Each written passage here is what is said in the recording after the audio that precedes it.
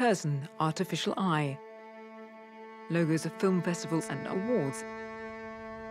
Lights in the darkness glint on a lens. Close-up of a doctor mouthing words. White letters on a black screen. In the early 1980s, John Hull lost his sight.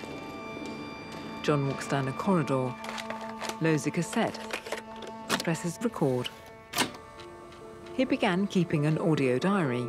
This is cassette 1, track 1, notes on blindness. A quote, profound and deeply affecting Wendy-eyed observer. July the 5th, 1984. What happens to the brain when optic stimulation ceases? I am concerned to understand blindness. Film print disintegrates. The pictures in the gallery of my mind have dimmed somewhat, so I could no longer remember easily what my wife looked like or what my daughter Imogen looked like.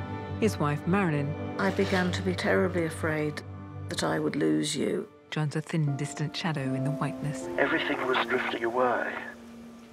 How could this happen to me?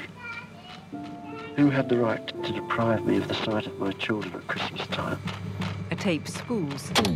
Darkness. John's son Thomas runs through dunes towards the sun.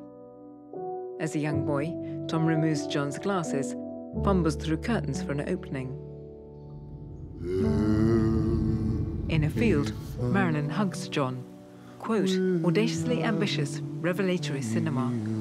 Now I find that there's been a strange kind of change in the state of my brain. Profoundly emotional, James Gill, shortlist. There is something so totally purging about blindness that one either is destroyed or renewed. Rain falls indoors. A tsunami engulfs the aisle of a supermarket. I think I am beginning to understand what it's like to be blind. A beach is swallowed by darkness. Notes on blindness.